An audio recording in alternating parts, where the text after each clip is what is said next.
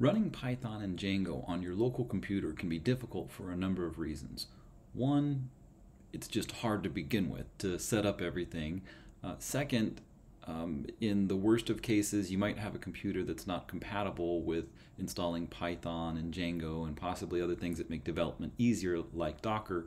And so one of the things that we have available today is to use cloud development environments where all of that stuff is pre-installed. So basically, if you can log into something like an AWS account, all that stuff is pre-set up for you, and you can pay as little as pennies a day for the ability to do development up there.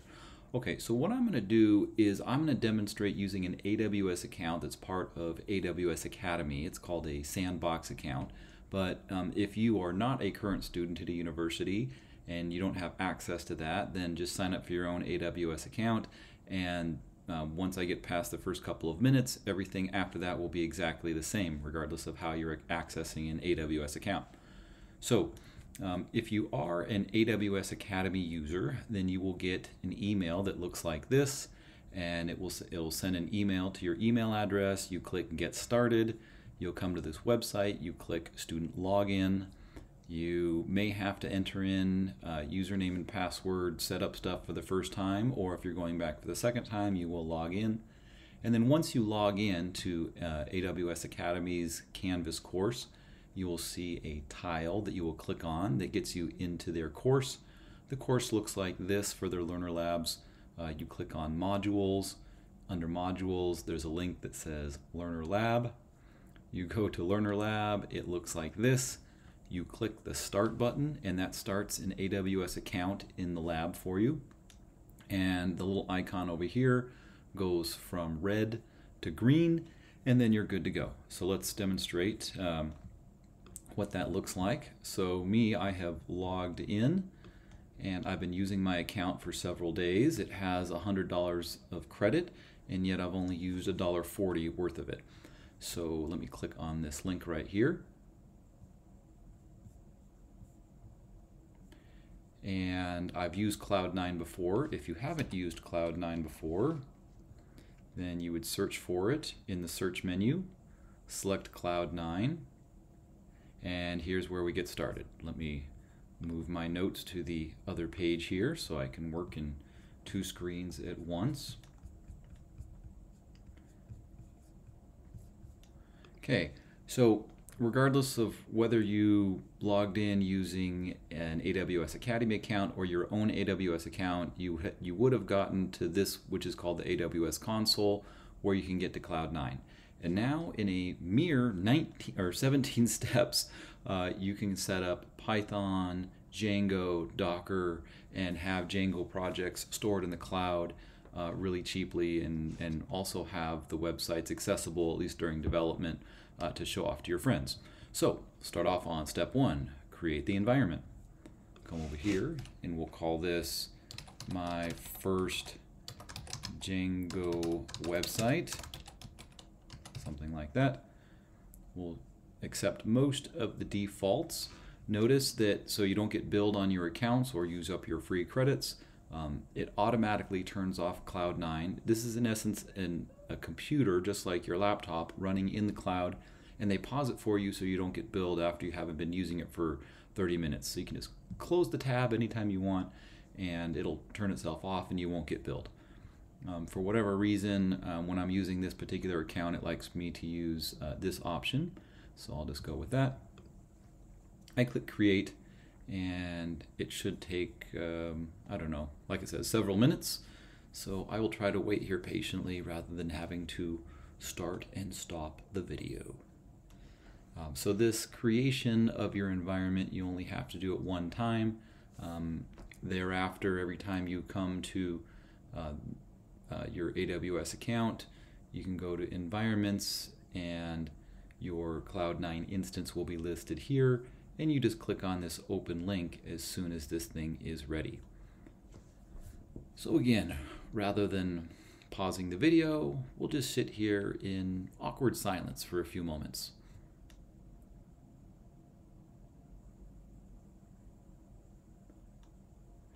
Well, while we're waiting, I might as well talk through what it is that we're about to do.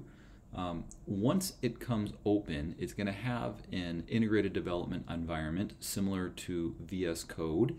So you can just type stuff in there and, hey, look, it's ready. And you can do Python immediately. And so right after that, we're going to open up the terminal at the bottom of it. Now this is going to be a combination computer / Linux computer with the terminal available. Let's see what this looks like. We click open. And there we are. So this is your file system over here.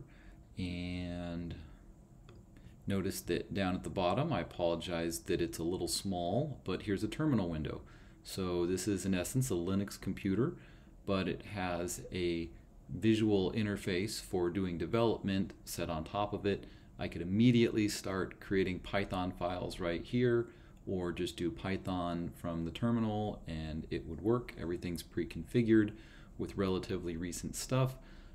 Nevertheless, I'm not going to use that. I'm going to plan on using Docker and the latest stuff for that. So let me go ahead and get ready to do a project. So I'll come over here, and with this highlighted, I'll say new folder, and I'm planning on making Django websites. So I'll have a folder that contains all of those, and then I'll come down here into the terminal and I'll say cd websites, and now I'm going to start using Docker. Docker's already pre-installed in here. How nice is that? Just like Python.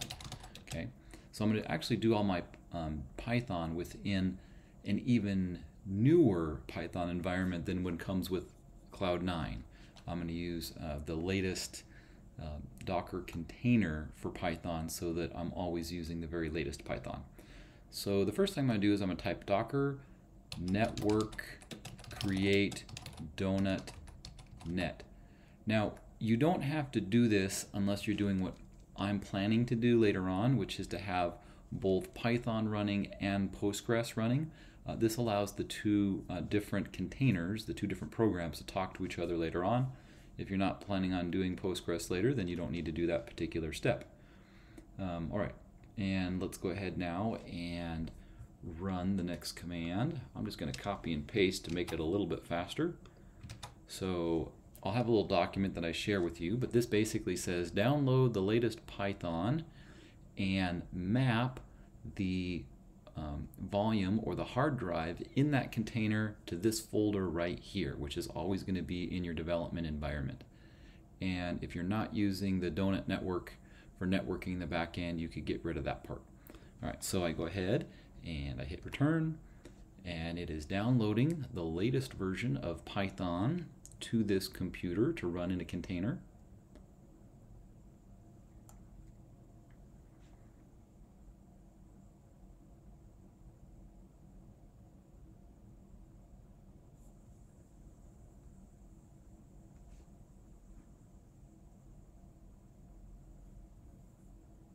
It's taking a little longer than I would prefer, but if you're following along the video, you'll be waiting as well. Okay, and my command prompt has changed, so it says that I'm now logged into the light Linux computer that is my container. All right, so I'm running in a Linux computer that has the latest version of Python running in it. So let's go ahead and set up Django now. So pip install virtual env. Let's go ahead and set up that folder for the packages. So Python, run that module and put its folder with that name right there. So I run that command and it will appear over here, or at least it has the potential to. It didn't. There's a little icon here that says show hidden files. Okay, well, let's refresh file tree. There we go. So now within this websites folder, we have this little virtual environment folder. So all is well. All right, so now let's go ahead and type, we're going to use our virtual environment, our package manager in the virtual environment, VNV bin activate. And so you see now any of the libraries we install using pip are going to be installed in a little hidden folder here in our project, rather than installing them into the global space for Python in this computer. So every single project now can have by using this, they can have their own set of libraries that are separate from everybody else's. All right, so we're running, so now we type in pip install Django. Takes a moment. Now we'll type Django admin start project, and we'll call this our donut website. Awesome. Now we'll change directory into donut website. Notice that there's a folder up here that says donut website. And within this particular folder, there is the manage.py program, which we're going to be using. So I'm going to type Python manage.py migrate. Then I'll type Python manage.py create super user.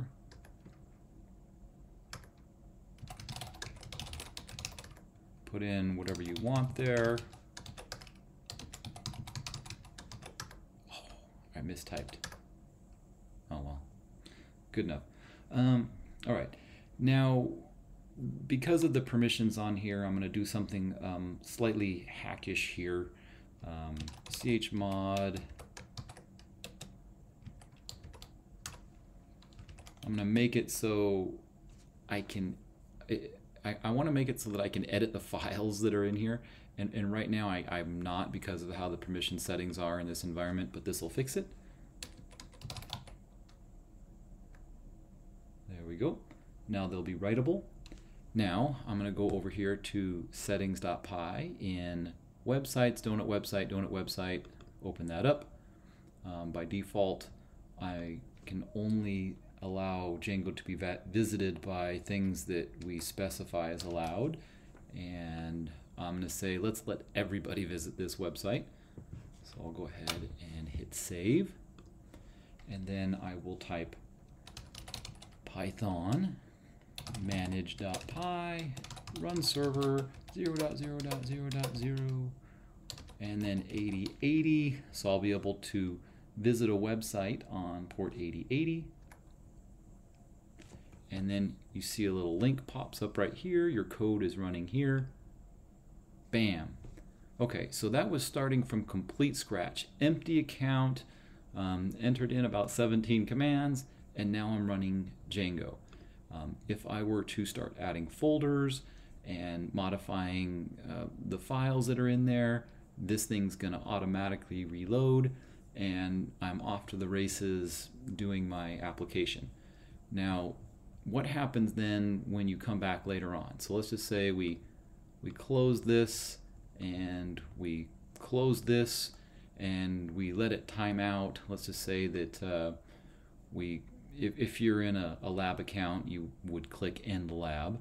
But let's just say you close everything, you're gone, you come back another day, and then you log back into your AWS account.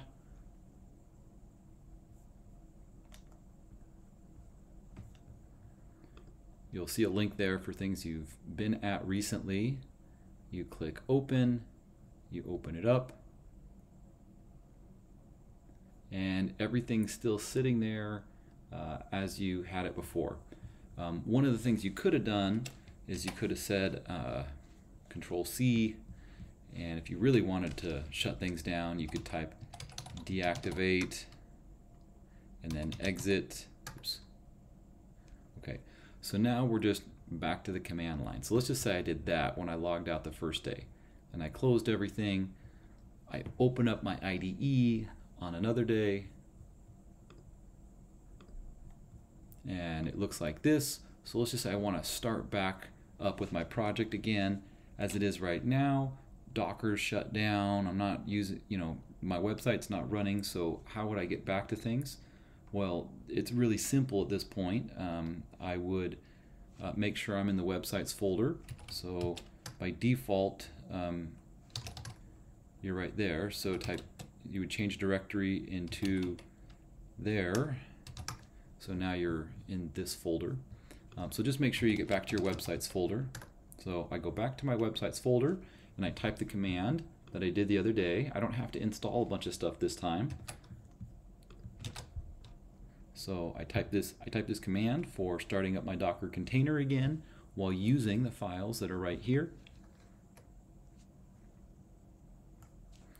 Then I'm going to start my virtual environment .venv bin activate.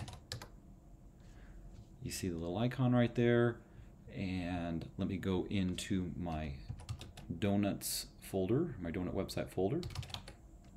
That's where the program is that allows me to start the website. So I do python manage.py run server 0.0.0.0 port 8080. So I run it again. And so now I'm back up. I should be able to click this link. There we go. So using this process, I can shut down all the stuff that I have here, close all my windows, come back another day, just reopen it, run a couple commands, and Django's up and running again, and I can continue my development process while all of my files are retained up here in the cloud. This is fantastic in a lot of ways. Your computer could burn down and everything's safe. You could go on vacation, borrow somebody else's computer. Since this is all browser-based, you can log in and do your work here. This is amazing. So I hope you appreciate this. Good luck.